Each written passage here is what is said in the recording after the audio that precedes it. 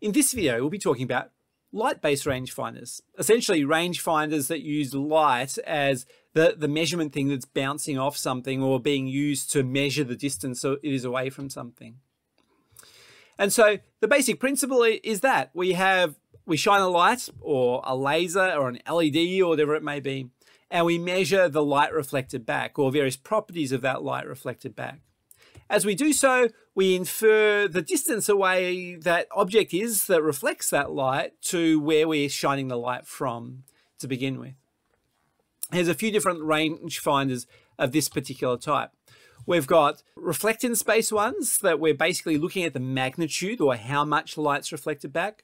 We've got triangulation-based ones where we're looking at basically calculating some angles and triangulating where that light's returning. We've got time of flight based ones where we're measuring how long it's taken for that light pulse to go out and come back. And the little clue there is not very long because light travels fast, much faster than sound.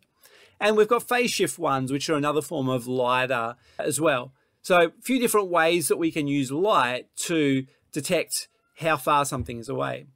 Our light reflectance ones are our most basic ones and probably easiest to understand as well.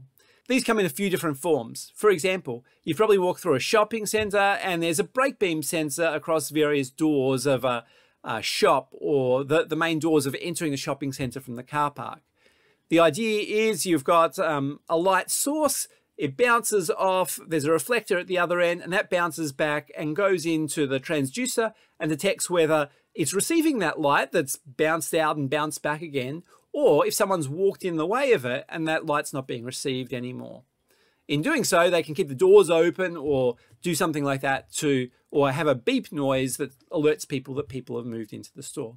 Now that's one way these can work. Another way is having a light reflecting off a very close by object. And these are typical sensors that you'd find in a photocopier or something like that. A tiny little sensor that has a little LED in it and a little receiver in it. And if there's some paper nearby it, the light will bounce off that paper and come back and it will detect there's paper there. If there's no paper nearby it, the light will go off and it just won't ever be bounced back. And so it says, well, it's out of paper. So a basic out of paper sensor there that we could use for measuring something at very close range. Next type we'll look at is those optical triangulation ones. And here we've got an IR or infrared LED. Often we do these in non-visible light, so we're not interfering or confusing things within our outside environment. And a linear infrared receiver. It's a linear receiver that can detect along a line where that light's being bounced back.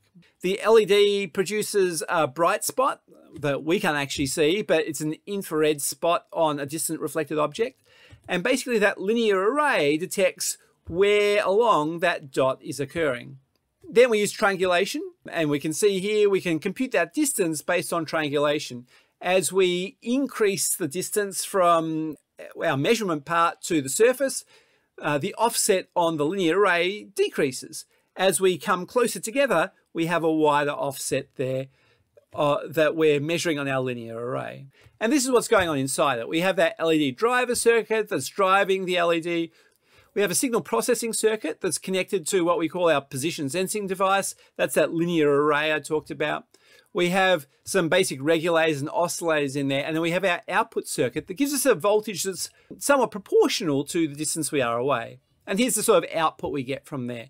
So you'll notice that it's not accurate in that short range region. So we don't do measurements of less than about 8 centimeters or so. And then over that other region, we've got this nice slope that goes down that we can linearize and work out what sort of distance we are away from it. Now these sensors are relatively inexpensive.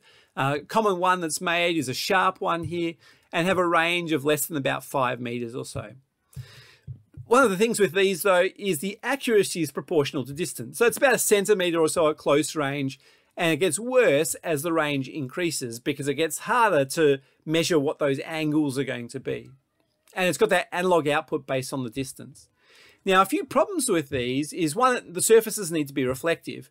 If you've got non-reflective surfaces, and one area that I've used these on in the past that worked terribly was trying to detect tires on cars. The black tires reflected very little light of any type really, and it wouldn't detect them at all. You're getting very little bounce off of that infrared light on these. They're pretty short range. The environment around it can't be too bright, so they're not good for highly lit areas, and they don't work well on glass because the light goes through the glass, unlike an ultrasonic based one that would bounce off the glass, for example. Well, let's move to something a little bit higher tech, which are our time of flight based LiDAR sensors. And basically, we call these laser radars, or they're called LiDARs, and they use that principle of time of flight, so detecting how long it takes, in this case, light to travel from our source location to our destination location and back again. We're doing it rather than sound like we had in sonar before. And light's fast, very fast compared to our sonar ones that we had before.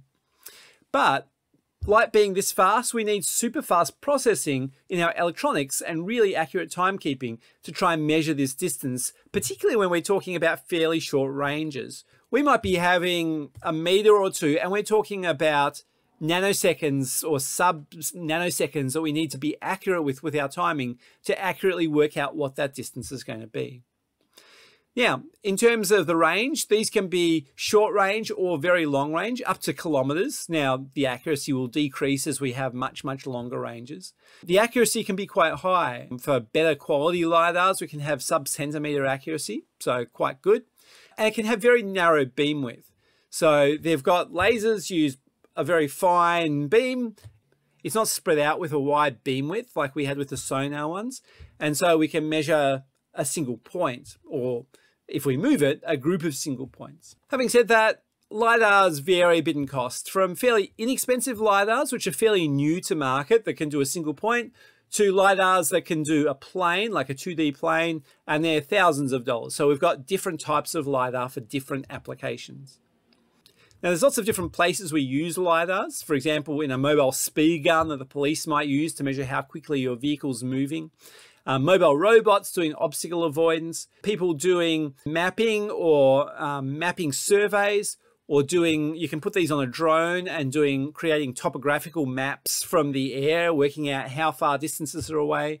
You can use these for measuring buildings, dimensions and things with buildings.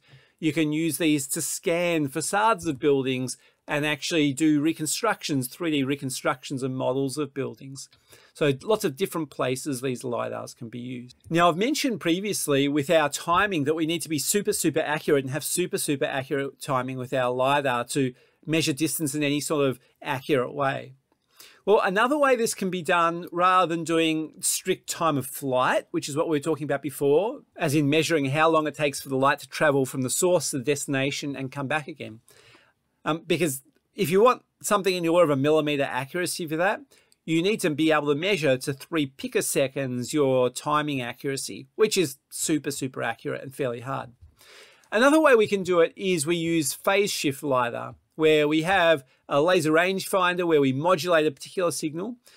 We send that signal out, we have a bounce back, and then we compare the phase of the modulated signal that's internally created to the signal that's bounced back.